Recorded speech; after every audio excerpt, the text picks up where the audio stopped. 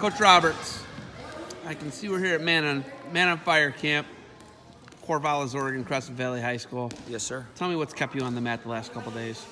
Defense, okay? We're working a lot. We're working offensive skills this afternoon, but it's been defense, okay? Defense, soap. You got to protect what you got, okay? I am the peppermint guy. I had the wash last night and again this morning. It's amazing. I plan on making it a habit, okay? Offense will score you points.